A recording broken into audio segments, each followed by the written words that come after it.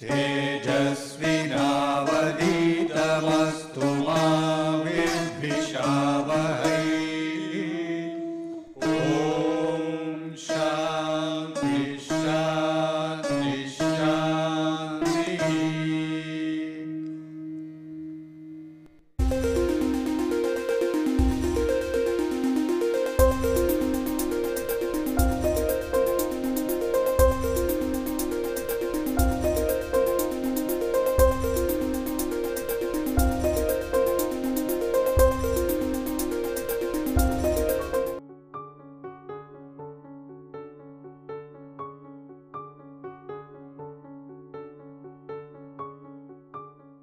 Right, we continue with our study of perturbation theory. Are there any questions to start with? Questions on what we have done so far? And the question is, does the 0-point energy of all these oscillators contribute, because each oscillator contributes an energy half h cross omega, and you are now integrating over all possible omegas. So does this contribute? What is it if so? The answer is that formally it is infinite. Of course, if you put all the oscillators in their ground state and you have an infinite number of oscillators, you integrate over all omega, the answer is infinite.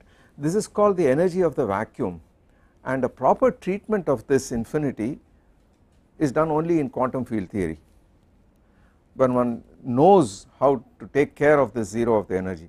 A crude answer would be to say this is a reference level of energy, the fact that when you got nothing you can set the energy to be equal to 0 in the vacuum, even though formally this calculation would give an infinite contribution. That is a rather facile argument, it is not a very satisfactory one. It is resolved appropriately only in quantum field theory, which is outside the purview of this course. But this 0-point energy's divergence is important, it does play a role. There are effects, by the way, which measure this 0-point energy. The fact is that this energy has a physical role to play. Let me give, since this has been raised, let me give two instances of where it is going to play a role and how it is taken care of. One of them has to do with the so called Casimir effect.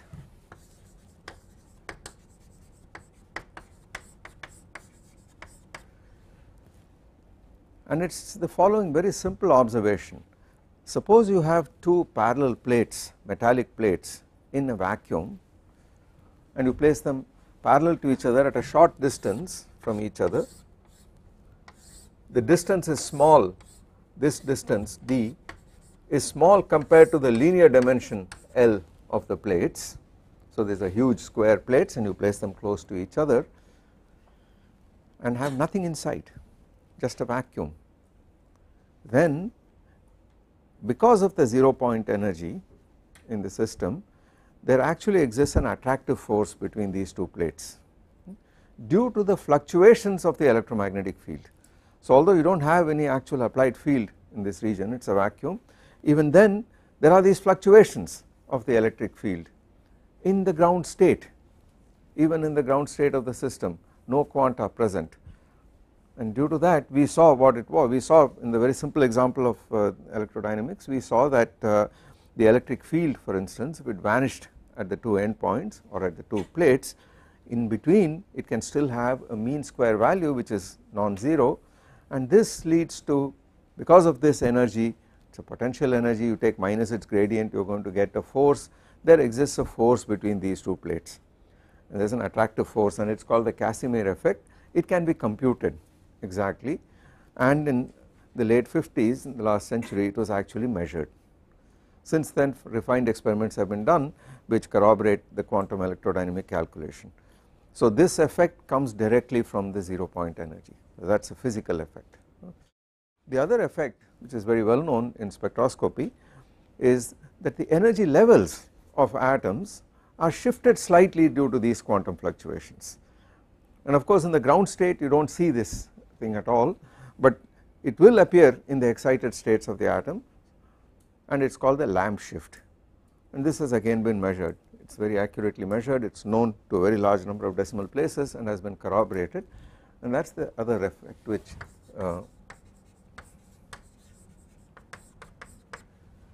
has been theoretically calculated and experimentally measured, and this once again is a manifestation of the 0 point energy of the system.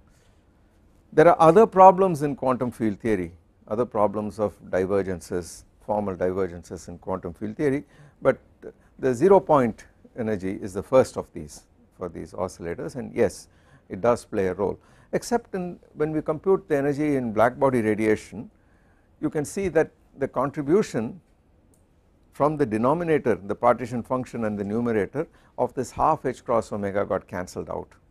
So when you are actually computing the average energy, etc., this contribution has got cancelled out and you talk only about what is left, which is frequency dependent. So in that sense this has been hidden, the 0 point energy has been hidden in that calculation. Okay. So any other question? Okay.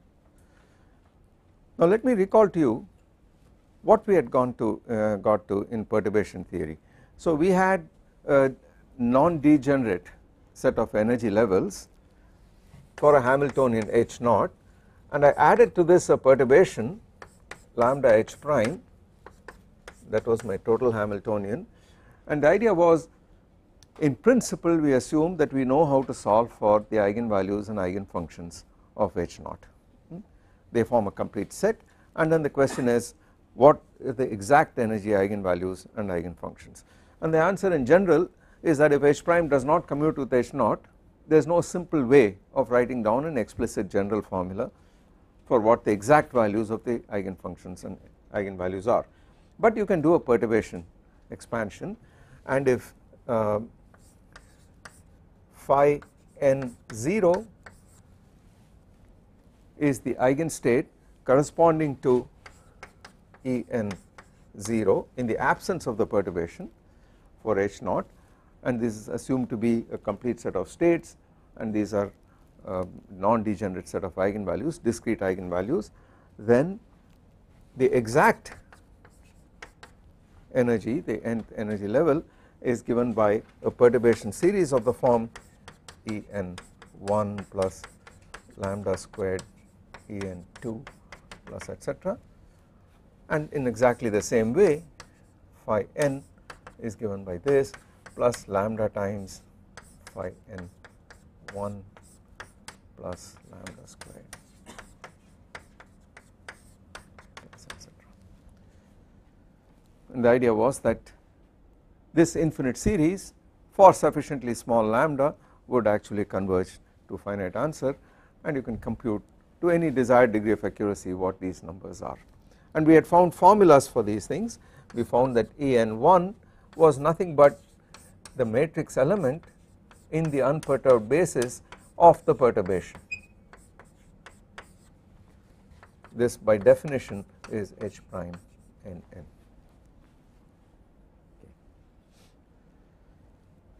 So that was the first order correction to the energy.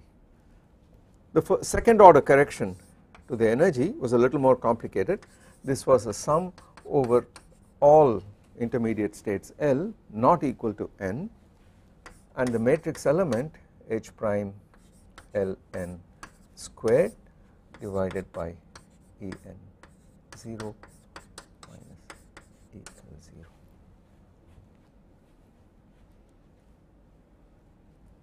So you had an energy denominator, the difference between unperturbed energy levels, and on top the weight associated with this energy denominator was the square of the square modulus of this off diagonal matrix element H prime.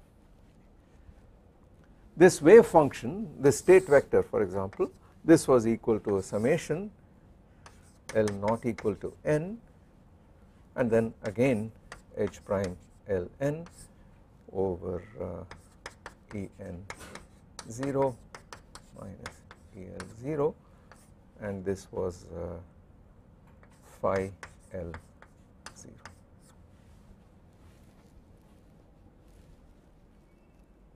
Okay. We did not write down the second order calculation for the wave function for the state vector, but it will involve two of these intermediate states and so on. So there would be a second sum m not equal to n, Em minus En0 minus Em0 in the denominator and so on. Okay. So the important thing to note is that the energy eigenvalues here, they proceed in a very systematic way with the first one is just the diagonal elements of the perturbation, the second one involves the square of the matrix elements, the off diagonal elements with a single energy denominator, the next one will involve higher powers of such products of such matrix elements divided by 2 energy denominators and so on, okay. And this already in the first order has such a correction out there here. Now we found this result by imposing the requirement that just as this is normalized, this too is normalized here, and there is nothing arbitrary about it, it is normalized at every order of perturbation theory. So this is the exact answer, this plus this is the first order answer, lambda times this, okay. Now of course there are situations where the first order correction may vanish identically. For instance, if this perturbation, so if it does not have diagonal matrix elements at all, this is gone, and then you start with the second order correction, etc. Now when does this whole thing converge? It is clear that the convergence is going to depend on this quantity. So in general the assumption is that all the off diagonal matrix elements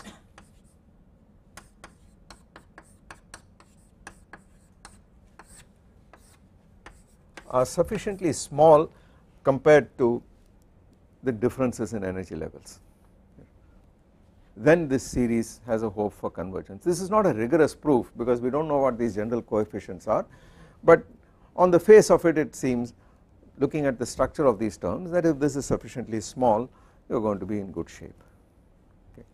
So what you need is you are going to be in good shape for sufficiently small lambda, so really you need a lambda times this guy here, since lambda appears always with it, that quantity should be sufficiently small, okay. The difficulty arises when this is 0, when you have a degenerate state, then of course you do not know what to do because this is going to become infinite, it is going to blow up here, and then the question is what are you going to do in such a situation, okay. Before I do that, before we tackle that, let me give some examples of perturbation theory. Let us take a couple of examples and you can see how these formulas are applied. So the simplest example we looked at, for instance, was the harmonic oscillator where H naught is p squared over 2m plus half 1 omega squared x squared, and in this case we know that En0 is h cross omega n plus a half, okay. So those are the exact levels, and then you can go on adding terms to this. So suppose you add a lambda x to it, you can compute what is going to happen. You can also in this problem do the problem exactly just to see how good perturbation theory is. You do perturbation theory and then you do the problem exactly. How do you do that exactly? You complete squares, it is just a displaced harmonic oscillator, so all it does is to shift the potential and change the 0 level of the potential. So that problem can be actually completed, this can be done analytically by defining some x prime is x plus some shifted value and completing squares, and that is the end of the matter. But you could also formally put it into this perturbation expansion and see what happens, and as far as the oscillator is concerned, the best representation to use is simply phi n zeros are just the oscillator, unperturbed oscillator states, the number states there. Then this perturbation x, so for example h prime n n is going to be n and then an x and then an n.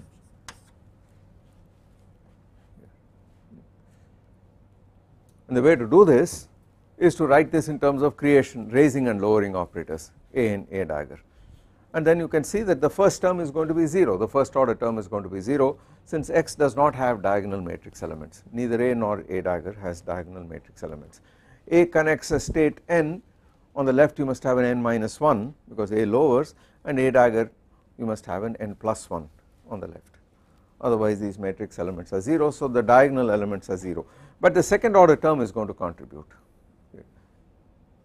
and I leave it to you as a simple exercise to show what this whole thing is going to become in exact, what the exact energy levels are going to be. Incidentally, we know that when you complete squares you are going to get a lambda squared term,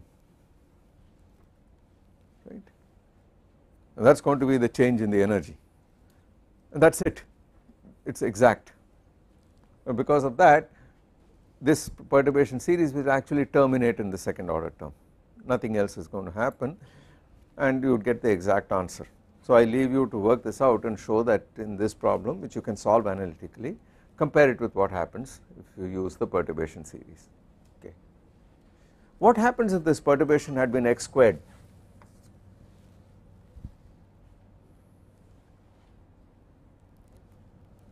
Then of course this is not 0, because this is a plus a dagger squared, and there are going to be terms like a dagger and a dagger a which are going to contribute definitely. So here the first order correction is not 0, and there would be a second order, third order, etc. Do you expect this to terminate as a power series in lambda? Do you expect the series for En to terminate ever in that example? No, why not?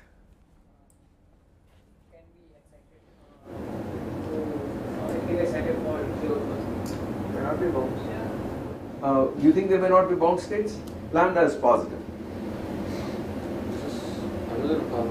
Pardon me? It's another harmonic oscillator, so what's going to happen? So what's going to happen? I can combine it with this, right? So I can write this thing as equal to p squared over 2m plus 1/2 m omega prime squared x squared. I'll simply write it in this form here, right? So now based on that, tell me, do you think the exact energy levels, by the way the exact energy levels are half h cross omega prime times n plus half, do you think that is going to terminate as a power series in lambda?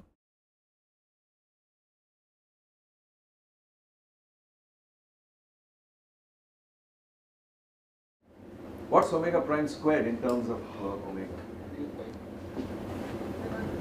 Root of m.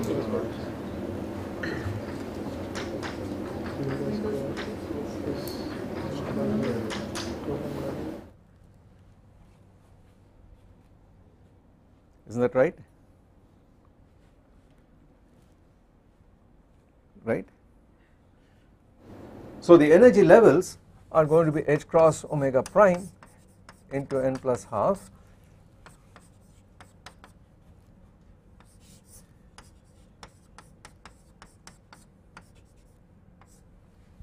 and omega prime is just this guy here. So is it going to terminate or not? No, because it's got that square root. Therefore when you do a binomial expansion in powers of lambda over omega squared, which is supposed to be small, then this is going to go on forever. So you see, even a very simple perturbation which you can interpret physically, what's the interpretation here? I just change the spring constant,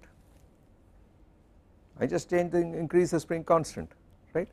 That can lead to a perturbation series which goes on forever, because it is not analytic, it has got this square root of lambda sitting here, a plus lambda sitting here, and therefore when I do a perturbation expansion, a binomial expansion, it will show all possible powers, although the exact answer is trivial to write down in this case.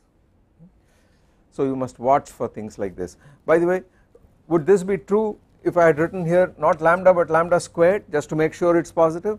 Would it still be true? Yes, except now only the even powers are going to appear, right? So this is just going to become lambda squared here, and so nothing changes. Okay. It's still going to show all even powers of lambda when I expand. What if I had this? What if I have lambda x cubed as a perturbation? Well, it is clear the first order term is going to be 0 because this thing is cubic, and therefore you do not match powers of a and a dagger in the diagonal, there are no diagonal elements at all, and there is a correction to first order, but we know this potential is actually not bounded from below. So although the perturbation series will give you a formal answer, right, you have to take this with a pinch of salt, the exact answer is very different. There are no rigorous bound states in this problem at all. if I have lambda x to the power 4, that is a quartic oscillator, I can then compute what happens, what the bound state energies, what is going to happen to various energy levels, even though technically speaking even that x4 has problems, even in x4 potential, which we don't want to get into at the moment. Okay. Let us look at a realistic case. Let us look at we know how to solve the hydrogen atom problem. We looked at the central force problem. Suppose you had 2 electrons instead of 1 electron, like in the helium problem, and then ask what is going to be the energy levels, and let us see if this can be solved exactly. This was one of the first problems to which perturbation theory was applied. So what does the helium problem look like? The helium atom, we will look at the ground state wave function just for simplicity. What is it going to look like? The Hamiltonian is going to be, so you have a nucleus and then you have electron 1 and electron 2 in orbit around it. Let us say the coordinate of electron 1 is r1, the coordinate of electron 2 is r2, and we write down the Hamiltonian of the system. It is p1 squared over 2m plus p2 squared, or let us write it down independently first, minus z e squared over r1, if z is the nuclear charge, 2 in the case of helium. So that is for electron 1, and then there is a p2 squared over 2m minus z e squared over r2, that is for the second one, and then there is a Coulomb repulsion between the 2 electrons which you have to put it in, and this is plus e squared. I have used units in which 4 pi epsilon naught is 1, so that modulus r1 minus r2, that is this distance r12. Okay. This is the Hamiltonian of the system. Now of course if you did not have the second electron, the problem is exactly solvable, you get the hydrogenic levels, ditto for the second fellow here. So these two together constitute an H0, and that is solvable completely, because this portion of the Hamiltonian commutes with this portion here. It is like 2 independent sets of coordinates, and all the 1 coordinates commute with the 2 coordinates, and you can diagonalize the 1 and the 2 simultaneously. Okay. Now what is the ground state energy level?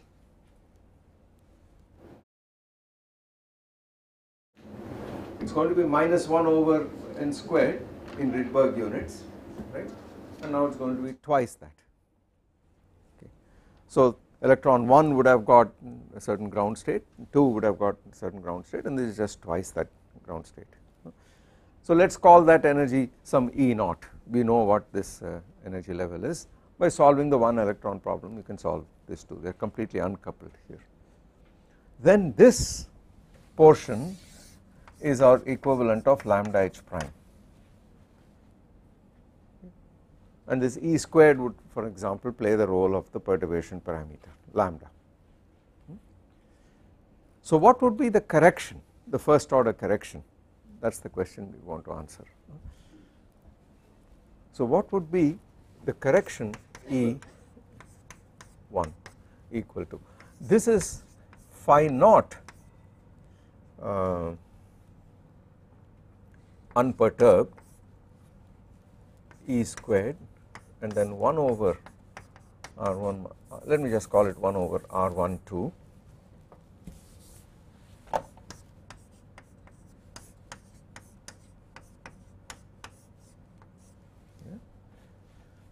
that is the correction, where phi 0 refers to the ground state of the system and with superscript naught means unperturbed, completely unperturbed. Now all we need to know to do that thing is the wave function of the electron in the ground state. Now what is the wave function of the hydrogen atom in the ground state of the electron? Well, we need some representation in which to calculate this quantity, And what basis would you choose, the position basis, the momentum basis, what would you choose? Position space. So we know the wave function in position space. The wave function phi naught 0, and let me call it r. Actually it is a function of two variables, it is r1 and r2, because there are two of these fellows here. This by definition is r1 r2 phi naught 0. By definition it is the abstract ket vector, the overlap with these position eigenstates. R1 refers to first electron, R2 to the second electron, and by the way I have ignored spin here, I have ignored the spin of the electrons here completely. That too must be taken into account, but for the moment we have ignored it. So I have assumed there is no spin involved here. Now what is this equal to? Well, what is the ground state of the electron in the hydrogen atom? If you got a single electron, then the ground state wave function phi naught of r, this is equal to some normalization e to the minus r over a naught, where a naught is the Bohr radius, and the normalization is square root of pi a naught cubed. This is the ground state wave function in the state in which the principal quantum number n is 1, L is 0, m is 0, just an exponential decay, and a naught is the Bohr radius, that is the wave function. Now however, and what is the Bohr radius by the way in these units?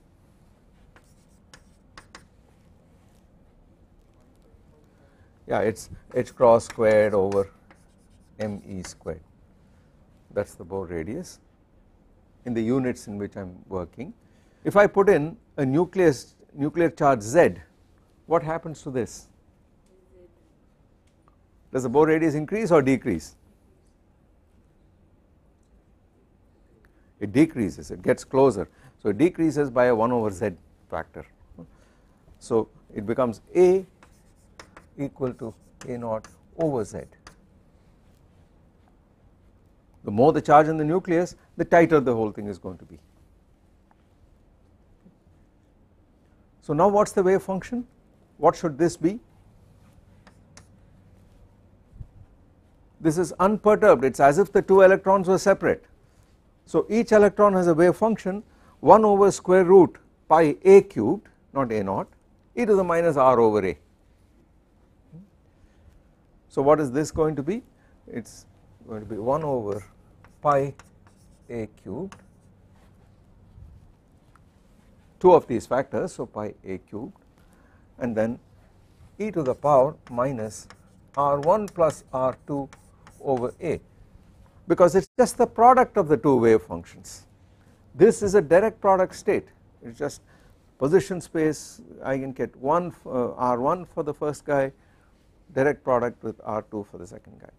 So each wave function is e to the minus r1 over a, e to the minus r2 over a, and the combined wave function is a product of these two in the unperturbed basis. So it is just e to the minus r1 plus r2 over a.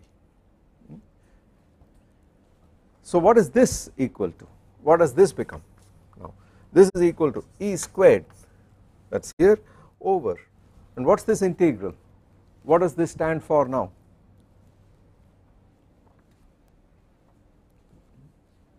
Remember, if you are going to write this matrix element in the position basis, then there is an integration, right? The final answer is not going to depend on R1 or R2 or anything, it is integrated over completely. So what is this equal to? If you understand that, then you understand this notation completely. What should I therefore write? So it is E squared, and then there is these factors here, so let us write this as integral d3 r1 for the first guy, and then an integral d3 r2 for the second guy, and then this wave function phi 0 0 r1 r2 star complex conjugate because you want the bra here, and then the perturbation 1 over r12 and then phi naught 0 r1 r2. So it stands for this integral, it is a number now, just a number, cannot depend on r1 or r2 or anything, they are all integrated over. So is that clear how you go from this matrix element to that integral? By definition this is what it means in the position basis. So we plug this in and then there is a 1 over pi a cubed from one of these guys and pi a cubed from the other fellow. So this whole thing becomes e squared over pi squared a to the power 6 and integral d3 r1 integral d3 r2 e to the power minus r1 plus r2 over a minus, but a factor 2 because there is one from here and one from there, the wave functions are all real in this case, divided by modulus r1 minus r2. This is not such a simple integral to do because r1 and r2 kind of mixed up with each other, right, but that is the answer, that is the first order correction to the energy. If you can compute this integral then you know what the energy is going to be to first order in E squared. Okay. How does one do this? How does one do an integral of this kind? What coordinate system can we choose? Normally if you had just a single e to the minus r or something you would use spherical polar coordinates, the matter is over, but now you got that modulus r1 minus r2 in the denominator. But does this remind you of something? Does that formula remind you of something? It looks like the electrostatic energy of something or the other, right? What sort of charge density?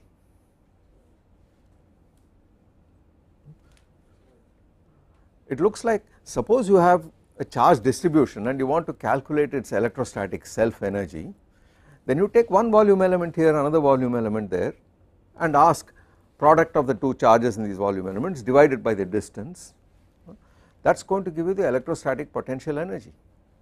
So it looks very much like the electrostatic potential energy of a charge distribution which is given by 1 over pi a cubed e to the minus r over a kind of exponentially damped charge distribution. It is exactly that, it is exactly that.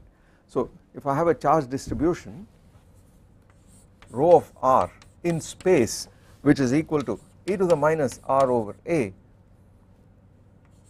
E, this E is the electronic charge, sorry for using this, over pi a cubed,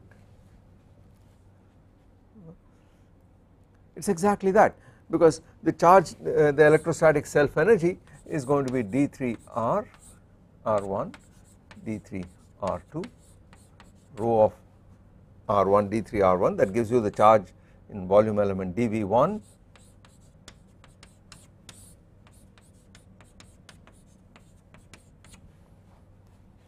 This is the electrostatic energy apart from a 1 over 4 pi epsilon naught. So it really looks like these are charge clouds exponentially damped and then this overlap integral is giving you the potential energy, the electrostatic potential energy or Coulomb energy, that is exactly what this is. We have not taken into account some very crucial things here, we have not taken into account the spin of the electrons at all. What other factor have we not taken into account here related to the fact that the electrons have spin half? We took the wave function to be just a product of the wave function of electron 1 times product of wave function of electron 2, but of course the electrons are indistinguishable. So this wave function cannot be the right one, it must be antisymmetric under the exchange of the two electrons and you must include the spin also. So that important factors have not been taken into account. This is not quite the wave function, you need what is called a Slater determinant, it must be antisymmetric, it depends on the spin state, the entire wave function must be antisymmetric. Now let me remind you that if you have two spin half particles, they can either be in a total S equal to 0 state or total S equal to 1 state. If they are total S equal to 0 state, then the spin wave function is antisymmetric, the spatial wave function is symmetric, and in the ground state that would be the correct state, and that is what we have taken into account.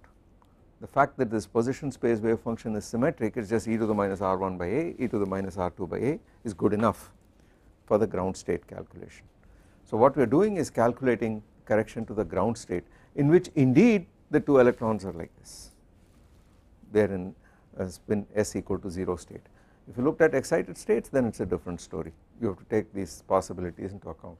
So for the ground state this is a good approximation, but we still have to compute this integral, and how would one do that? We need a formula for this, and that is familiar to us from electrostatics. So let me go back and remind you of what we know from electrostatics.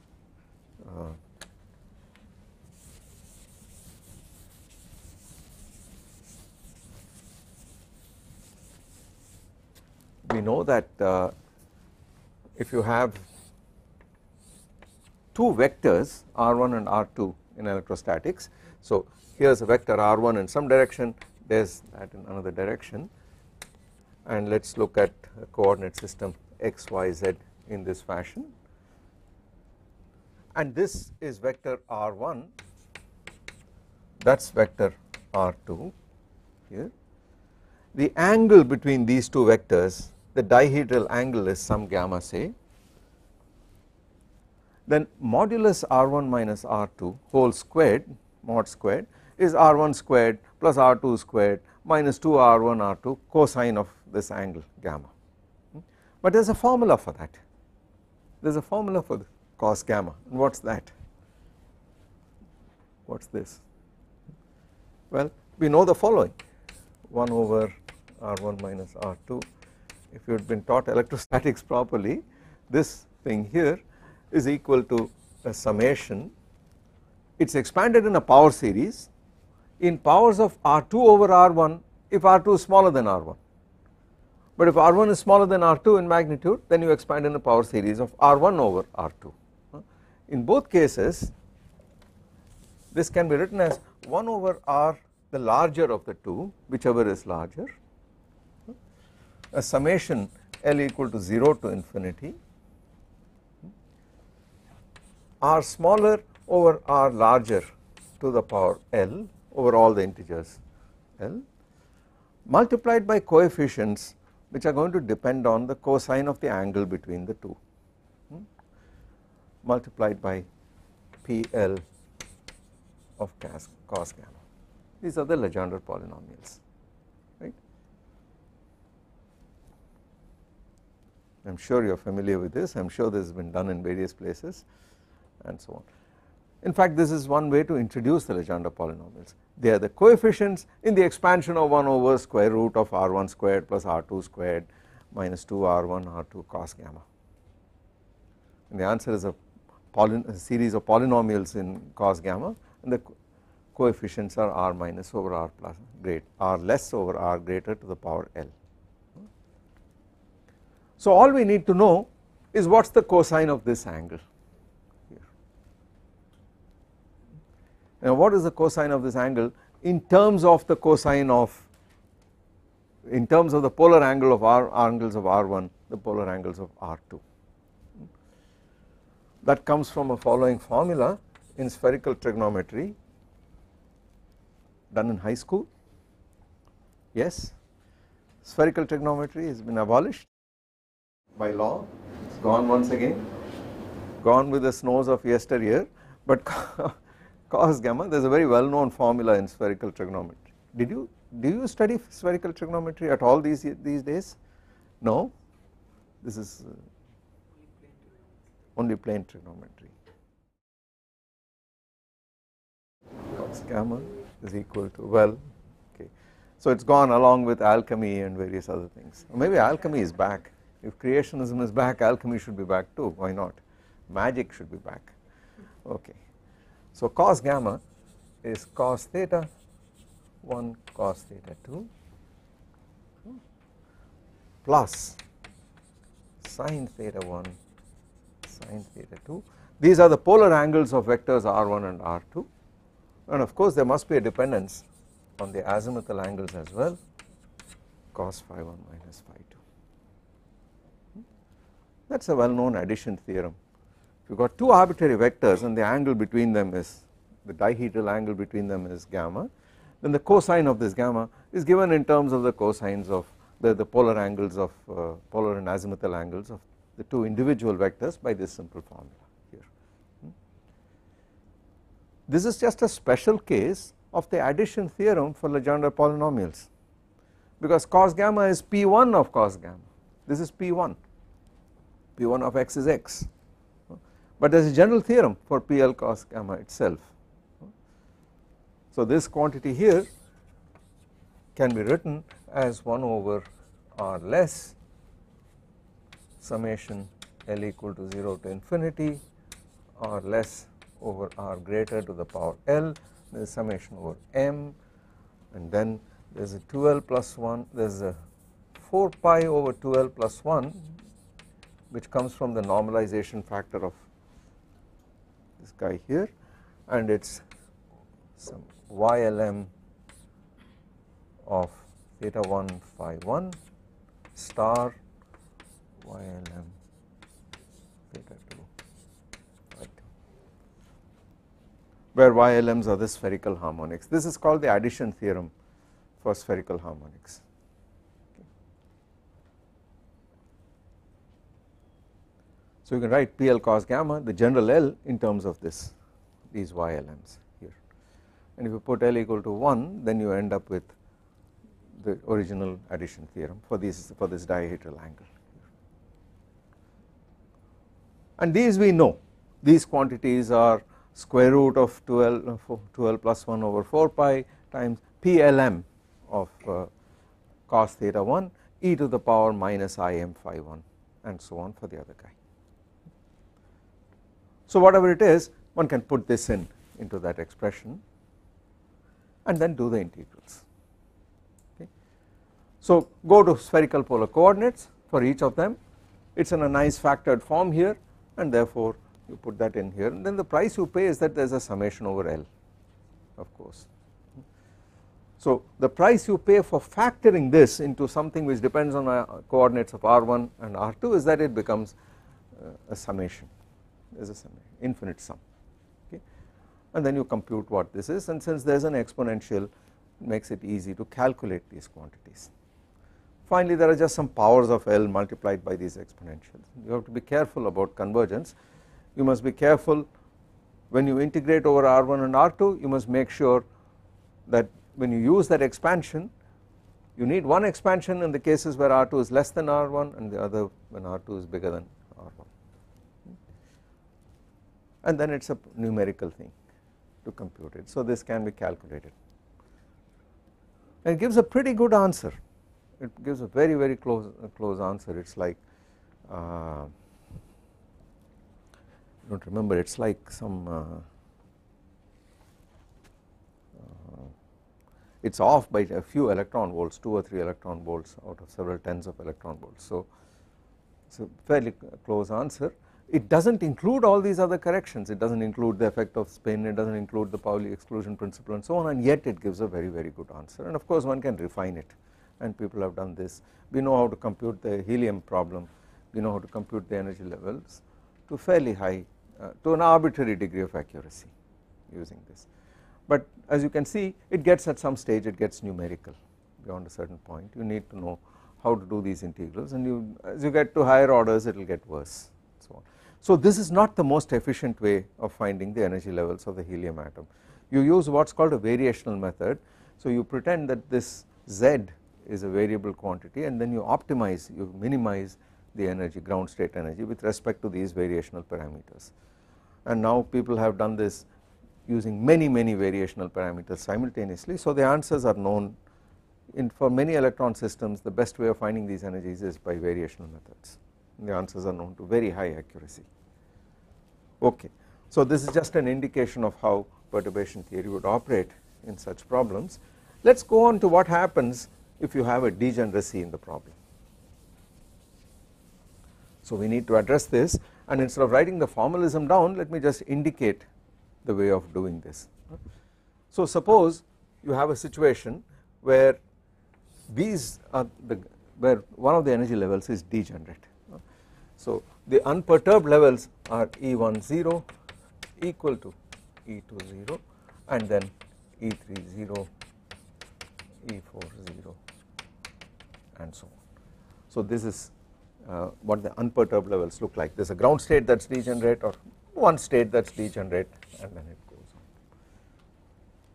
For convenience I have taken these two to be degenerate, but anywhere in between you could have a degeneracy, and it does not have to be a two-fold degeneracy, it could be three-fold, four-fold, any finite order of degeneracy. Now in a problem like this means there exists, corresponding to this, there exists an eigenstate phi10 and an eigenstate phi20 which are not equal to each other. This is what is meant by degeneracy. There exists two linearly independent eigenstates corresponding to the same value of the energy of the eigenvalue. And then of course when you do the energy denominator, I want to find the correction to E10, I run into trouble because I have a summation over L not equal to n, and when I sum over the value 2, this is going to blow up here. So the question is, what do I do? How do I get rid of this problem? Okay. So what one does is to say that the Hamiltonian is h naught plus lambda h prime, and the difficulty arises because of this energy denominator En0 minus El0 when n is 1 and L is 2, or vice versa, these two are exactly the same and it blows up, and I need to take care of this problem. So what you have to do is to note that in this subspace spanned by these two vectors, diagonalize the problem exactly. So what will the perturbation look like? The perturbation H prime is going to have a phi 10,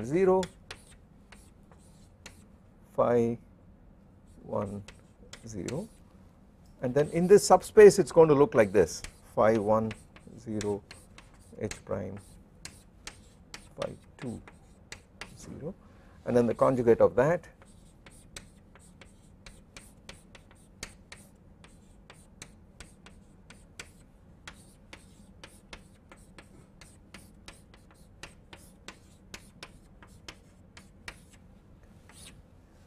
this is what the Hamiltonian matrix is going to look like in this subspace, the full Hamiltonian. There is still the H naught part, that is irrelevant, plus this guy here. So let me call this some matrix, let us call it U, no, I should not call it U, call it something else. Let me call this matrix eta, for example. The idea is to diagonalize this eta. So let me write this as equal to H prime 1 1, H prime 1 2, H prime 2 1, H prime 2 2. The idea is to diagonalize this and then use the eigenvectors corresponding to the diagonalized form of this.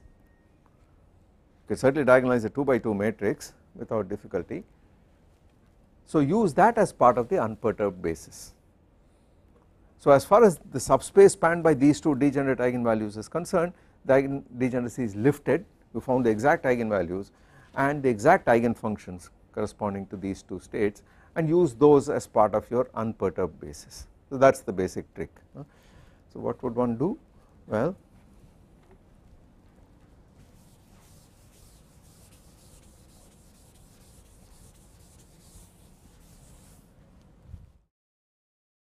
I would say that instead of using, so let us use psi 1 equal to some coefficient C11 phi 10 plus C12 phi 2 0 and psi 2 equal to C21 phi 1 0 plus C22 phi 2 0. So instead of using in the unperturbed basis, instead of using phi 1 0 phi 2 0, and of course for this would be an eigenstate phi 3 0 phi 4 0 etc. Instead of using this as my unperturbed basis, I use instead psi 1 psi 2 phi 3 0 phi 4 0 etc. as my basis. But I must choose the C1s, theCij's in such a way that that Cij matrix diagonalizes this eta. Okay. So that is the basic trick, and this is a Hermitian matrix because the Hamiltonian is Hermitian. So this is equal to the complex conjugate of that, and it is a Hermitian matrix. These are real numbers. Therefore you can always diagonalize it by a unitary transformation. Just as a symmetric matrix, real symmetric matrix can be diagonalized by an orthogonal transformation, a Hermitian matrix can be diagonalized by a unitary transformation.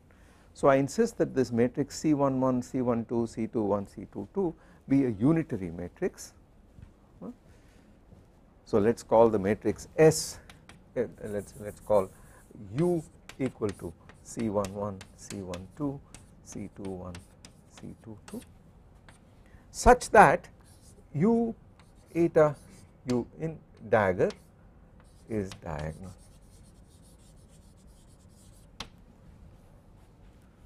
So I choose my C11, C12 etc. in such a way that this is a unitary matrix and it diagonalizes this eta, okay. And then the job is done. What I should use instead of En zeros, instead of E10 and E20, I must choose the actual eigenvalues, the actual diagonalized eigenvalues. What are the eigenvalues of this guy? What are the eigenvalues of this matrix? It is lambda minus H11 prime minus H12 prime, H12 prime, H21 prime, lambda minus H22 prime. This guy here is 0, implies lambda squared minus lambda H11 prime plus H22 prime plus H11 prime H22 prime minus mod H12 prime squared equal to 0. Okay. And if I diagonalize it, the eigenvalues lambda plus or minus are equal to H11 prime plus H22 prime plus or minus square root of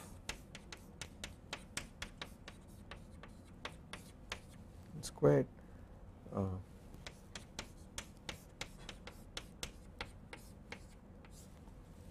over 2.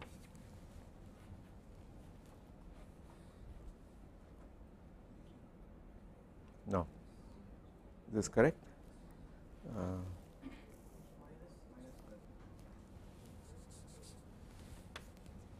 Minus this guy here, okay.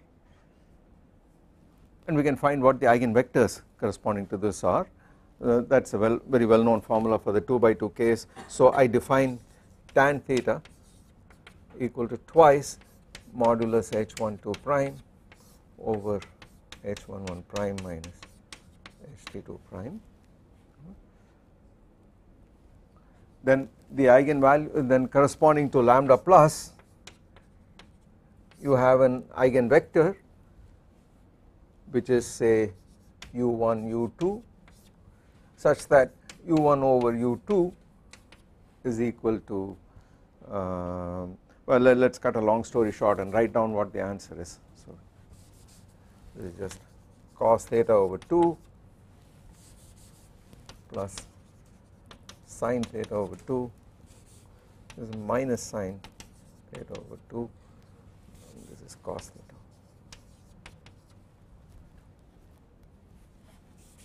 Where tan theta is given by this. Okay. So for a 2 by 2 problem this appears so often that one remembers.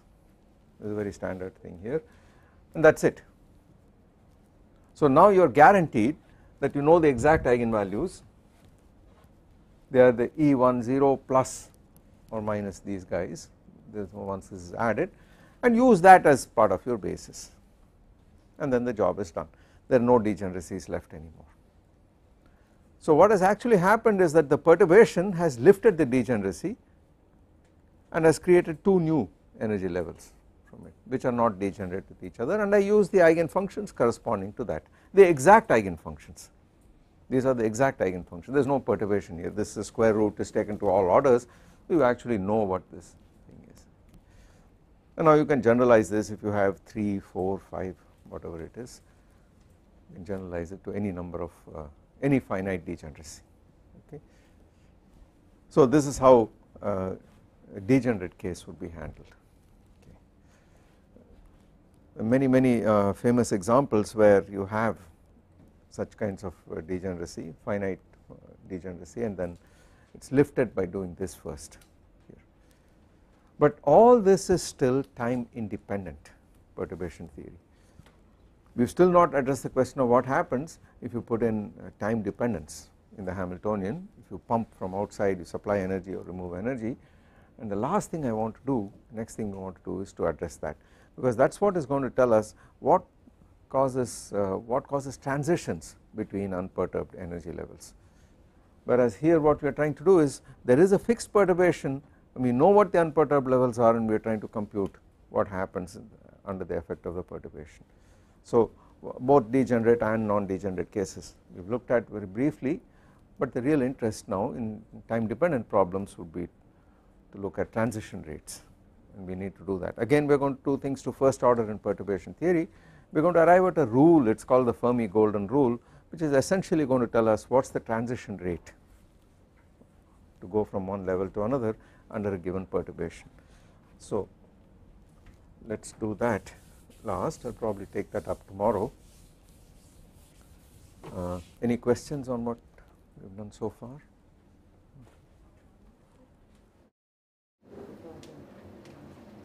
Yeah. So which are finally the energy levels, the degenerate and after splitting? Yes.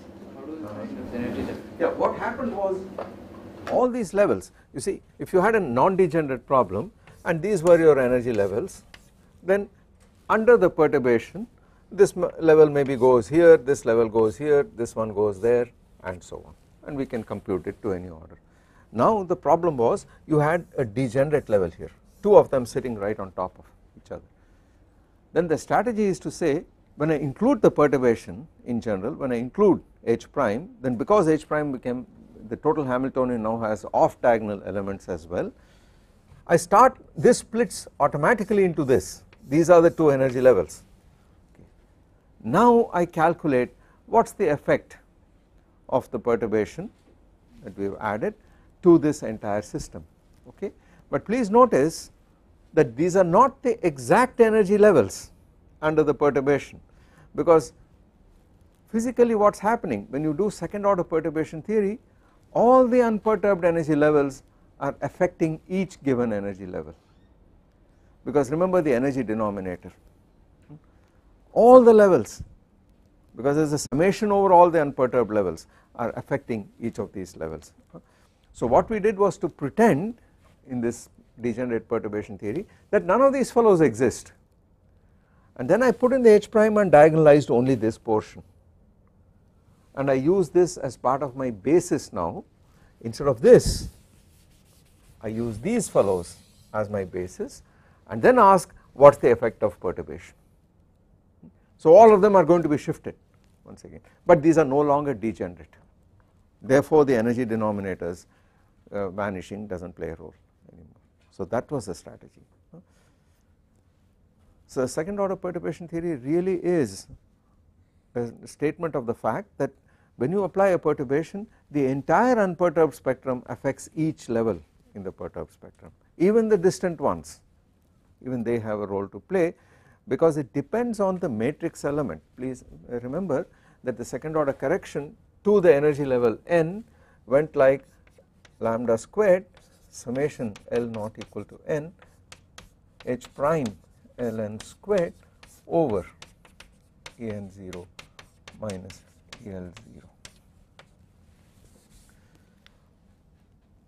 So the nth energy level, this energy level, got affected by all the other L's here to an extent which depends on this difference, and of course if this difference is very large, the distant levels from this n are not going to play much of a role, but how much they play, what role they play, depends on how big this matrix element is. So it depends on what connects to what. If H prime has a strong matrix element between two particular levels, that is going to significantly contribute to the correction due to the perturbation. So finally physically you can see what is happening. This operator, does it connect two different levels or not? Is there a non-vanishing matrix element, and if so, how big is it? And these quantities, these mod squared of these matrix elements, in atomic physics they are often called oscillator strengths, because this whole thing plays a very, very fundamental role in atomic physics when you do perturbation theory for energy levels, and this is like some given weight factors, but these strengths control what connects to what. So that was the strategy used here, and I did this for the doubly degenerate case, but for any finite degeneracy you can use a similar kind of thing. Okay. Now of course it is possible that the first order correction, this degeneracy is not lifted in the first order, it could go on to the next order and so on and so forth. That too can happen, but it gets a little more algebraically complicated, but the principle is clear. The principle is that in that subspace you diagonalize, you find the exact levels to that order pretending nothing else exists, and then use that as the basis. That was the strategy. Okay. Okay. So let me stop here and